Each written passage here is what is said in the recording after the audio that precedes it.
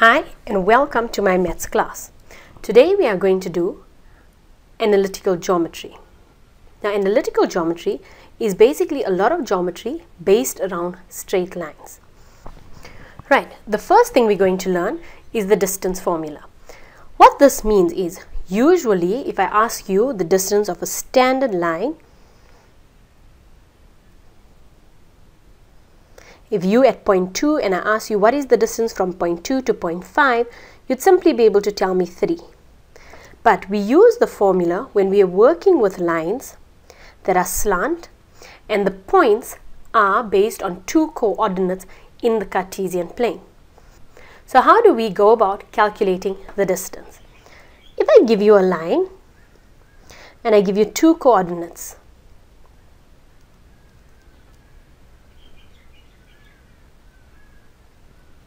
right. What I'm going to do is when we're starting, and this you'd see throughout analytical geometry, the first thing you do is you mark one bracket x1, y1 and the other one x2, y2. Then you substitute and you solve. Right.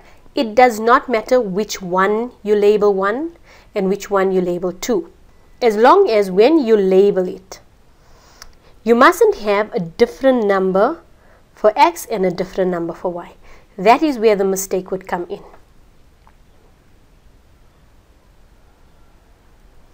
So to calculate the distance, I've marked it. Now I go to the formula and I simply substitute into the formula. So I've got x2 as 8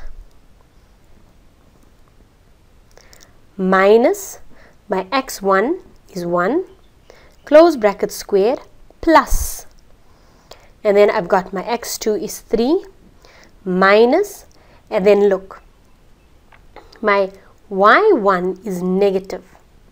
So I have negative 3. The formula has a negative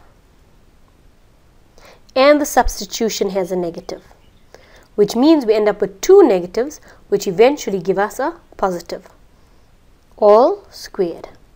So we have the root of 8 minus 1 is 7, all squared, plus 3 minus minus will give me a plus. 3 plus 3 all squared is 6 squared.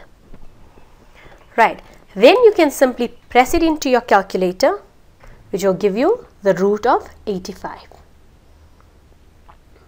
If they ask you they want it in surd form, it means that your answer must be a root sign. But if they ask you they want it in a decimal form, then you press on your calculator, you have an SD button. You press that and you'd get a decimal of 9,22. The button SD means you're moving from surd form to decimal form, or from decimal form to surd form. Right. Let us take the same question, but instead of marking it as x2 and x1, we're going to change its markings.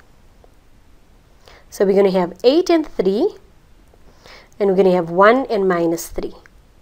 But we're going to mark them differently. We're going to make this one x1, y1, and we're going to make this one x2, y2. Now we know the formula is d equals 2, and then we're going to substitute. Now we've got x2 as 1 minus x1 is 8, close brackets all squared, plus, then we've got x2 is minus 3, and then the formula says minus, and then y1 is 3, all squared. So we've got d is equal to the root of, open brackets, negative 7 all squared, plus, open brackets, negative 6 all squared. If you press it into your calculator, you will get the same answer.